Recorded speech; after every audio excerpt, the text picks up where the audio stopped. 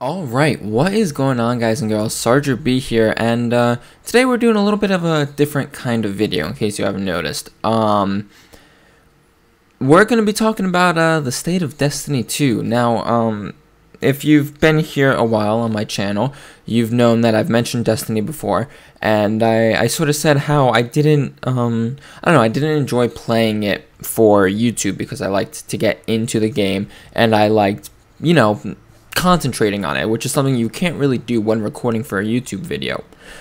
But now that the game's been out for about a month, I just wanted to, possibly review the state that the game's in and maybe open up to the future of being able to play it on YouTube. But I've never really done a video like this before, and I'm kind of doing it on the fly a little bit. I don't have a script written up or anything like that. But I figured, hey, why not try this out? I mean, it's a game that I enjoy 100%, and I just feel like doing some topical video on it. So this video is coming out a little bit late, but about a month ago today, Destiny, about a month and 3 days now, Destiny 2 launched on consoles, Xbox and PS4, and I think it's releasing on PC. I think it released like yesterday or something like that. And basically I have a couple points to go over that I'm just gonna review where the game is in this state. So let's go over the basics of where the game, when you first start up the game, how is it? So the going into it, it was something that I feel was hyped quite a bit, for me at least anyway, because I loved the first game, and then, hearing about Destiny 2 coming out, I was excited because I thought, hey, it'd be, unlike what I think most people wanted for this game to end up being, which was a sequel, and when you think sequel for a game, you think, oh man, it's the game, but revamped, it's new, it's fresh, it's a sequel, because that's kind of what, in today's day and age, what sequel means. We have Call of Duty, where every single sequel, I quote there, because not every game is a sequel, but every game there's improvements and there's new features added and some things are taken away, and the two games aren't alike except for the fact that they have COD slapped on them, and they're run and gun FPS games. That's the only thing that really ties together the Call of Duty franchises, except for similar stories and continuations and stuff like that.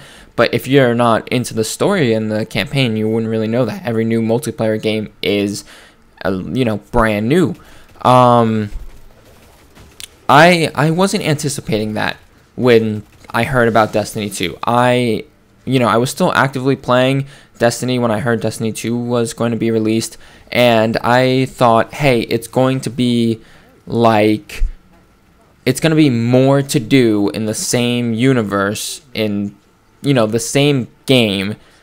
It's just going to be more to do, and of course it was, I wasn't expecting the exact same game, but I was still expecting it to be, at its core Destiny, a couple features that tied it all together and kept it as Destiny. The playstyle, the mechanics, even just things as like the menu. Who would want a new menu system when the menu system in Destiny, in the original Destiny, was just fine?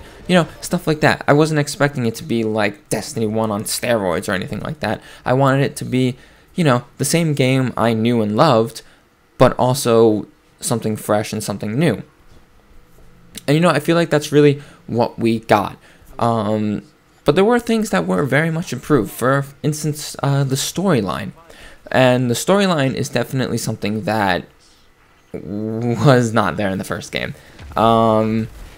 In the first game, in vanilla, I don't know, even if you're watching this video and aren't interested in Destiny, let me explain to you how in vanilla the storyline went, right? So basically, once you got high enough a level, you could unlock the next story mission, and that sometimes came with multiple story missions being unlocked at once. So you'd get 2 or 3 or 4 unlocked on the map at once, and it really wouldn't tell you where you were supposed to go next. because the story missions were not, you know, they weren't labeled, this is mission 1, this is mission 2, this is mission 3. It was like, this is story level 10, you should be level 10 to play this mission. Really, really overall confusing system, and it really led to a lot of confusion because I played a couple missions that were just completely out of whack and out of order, and I really didn't understand why it was like that in the original one.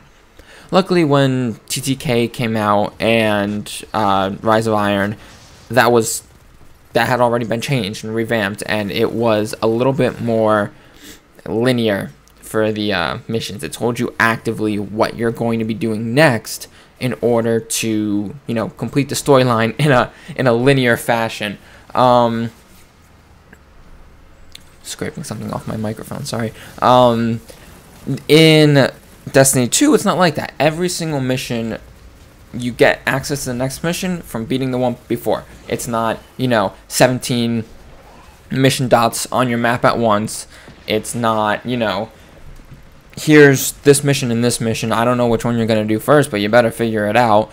It's you completed this mission, good job. Here's the next one with, you know, nice cutscenes in between and nice transitions.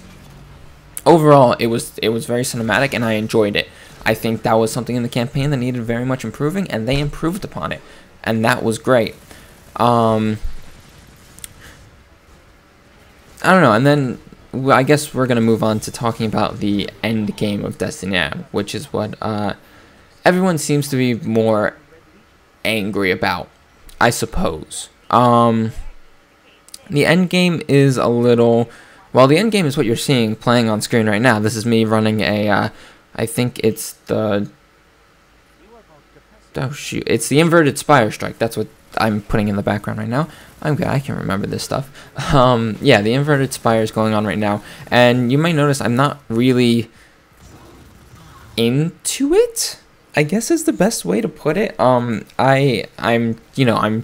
You're gonna see it later on. I don't think you'll see it right now. That video ended up being like 25-30 minutes long, but at one point in the strike, I'm just riding my Sparrow through parts of the mission. Just I don't care.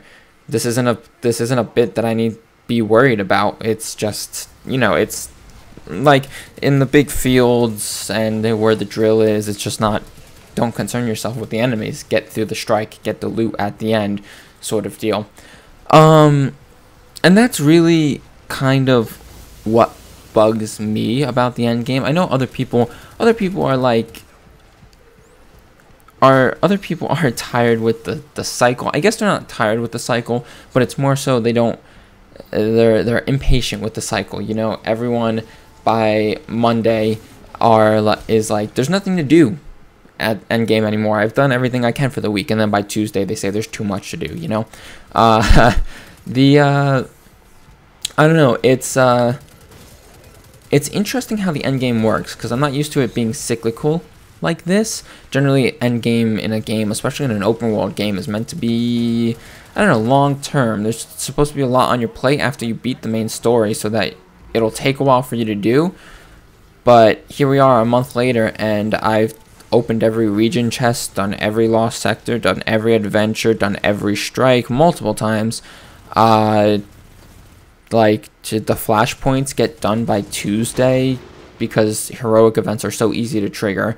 Cade stashes. The only thing holding me back from doing Cade stashes all on day one is that my glimmer count is not the best. It's interesting because everything's done by Tuesday or Wednesday or Thursday, because especially Wednesday for me is a day off, so I get like a couple hours to play, and the fact that I can knock out everything after reset day in 2-3 hours is really not the end game you want. You want there to be stuff to do, and unless you're creating that for yourself, there really isn't any of that in Destiny 2. And I really, like, everyone's been complaining about the end game like that, like there's not a lot to do. Don't get me wrong, there's a lot to do. At the end of this strike, I don't know if we'll make it that far in this video, but I go to the tower to turn in my tokens, and I really still want Origin Story. When I beat the campaign, I went Nameless Midnight because I was super heavy on scout rifles during the campaign, but I'm moving more towards auto rifles now, as you're seeing in the Strike Halfin D and Scavelock and even submachine guns. I really want Origin Story. It's a really nice rifle, but I still have yet to get it, which is why I'm running so many strikes at this point. It's really like you can make stuff for yourself in game like this. Like for all last week, I was trying to do Ikora Ray's memories or meditations so that I could get all the Frumious armor for the Hunter, which is the starting armor in the game, and I think I have it all. I don't have it equipped because exotics and better looking armor, but I have it all. So there was something I made myself do. I don't know what I'm gonna do for the whole months of October and November while we're waiting for the DLC to come out, but I guess that's really hopefully a problem Bungie can fix down the line with the next DLC. Endgame needs to be improved. Is it a deal breaker for buying the game? No, by no means is it a deal breaker for buying the game. There's still, I've pumped so many hours into this game. It's not really fair from my standpoint to tell someone, will you get your money's worth for this game? But if you think your time is worth more than spending $1 for the $1 an hour for playtime, if you don't think it's worth your money, then maybe you shouldn't get it.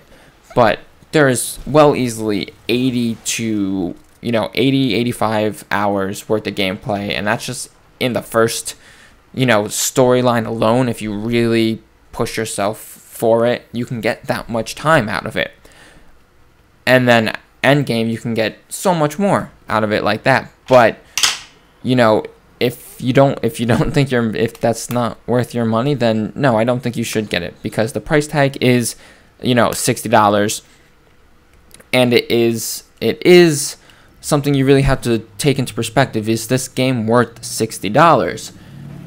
And I think it is. But like I said, I also played the first one, played all the expansions, had a hell of a time playing that game, and I enjoyed this game. I think it was worth it, but I can't recommend it for everyone, especially people who are more used to Battlefield and Call of Duty and those games.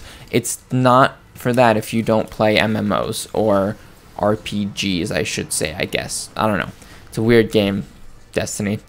But still, I recommend, even if you're not sure if you want to play Destiny 2, definitely pick up Destiny 1. Where the game is at Destiny 1 now is worth any amount of money you end up putting into it. I think you can get the whole bundle probably for the price of a full game right now, and it is so worth it.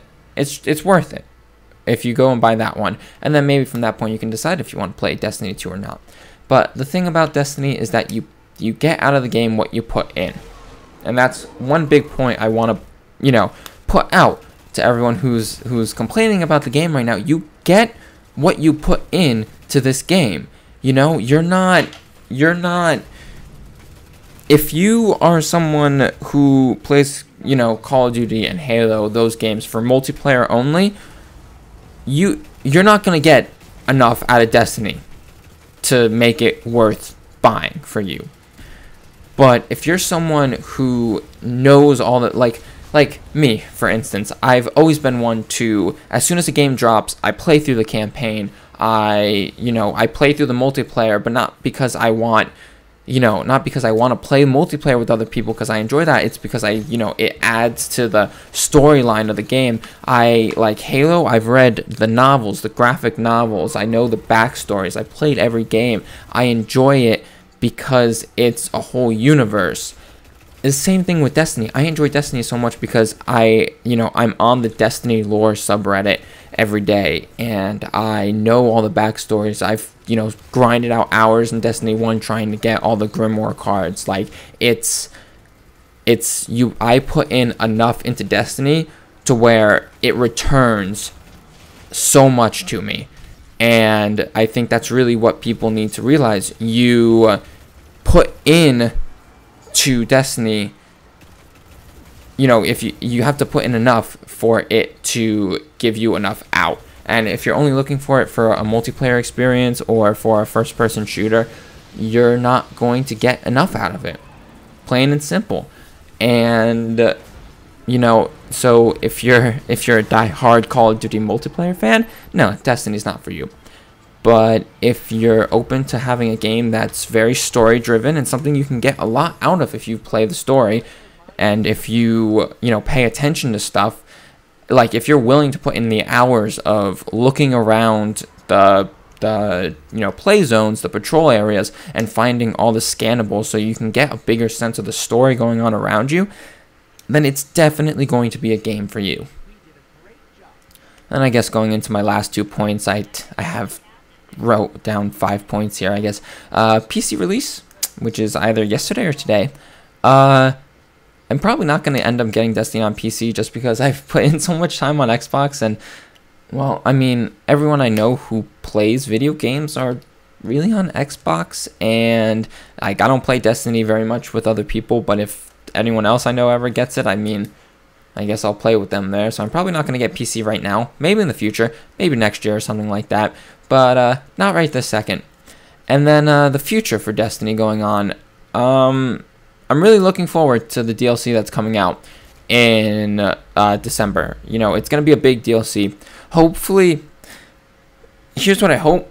You know, Bungo, please. I hope you've learned this, that, yeah, kit bashing and reusing assets from previous, you know, from vanilla game parts to create DLCs will save you a lot of time and make sure that you can get DLCs out in a 3-month period like Activision is currently making you do under contract. But I hope you learned from The Taken King that that's not what people want. People want new patrol zones. People want new weapons, new stories, stuff that expands the game and is not just mindless gameplay. People want something that adds to the universe. Did that with The Taken King. Added in the Dreadnought. Added in the Books of Sorrow. Added in so much stuff that everyone was asking for, and that's what we needed. Not another Dark Below. And hopefully that's what this next DLC is going to be, because everyone's saying it's going to add Mercury as a patrol zone, and it's going to have a whole bunch of more story. So I'm hoping Bungie learned. If they didn't, well, I mean, maybe it is time to throw in the towel with the game and not play it as much as I do. But I still have high hopes going into the future of this game. If anyone's still hesitant on picking it up now, I'd say wait for December. See what people are saying about it then. Then maybe pick it up. Christmas sale or something like that. I think I'm about to get the hiccups, which sucks. Yeah, other than that, though, I hope you guys enjoyed this video. I was kind of different, no webcam, gameplay in the background, and it's a bit strange, but who knows, maybe I'll do more of these videos going into the future. Maybe I'll become a lore master like Bife or Mylan Games. Yeah, that'd be the day. If you guys enjoyed, make sure to leave a like, comment, subscribe, do all those wonderful YouTube things, and yeah, I guess I will be seeing you all in the next video.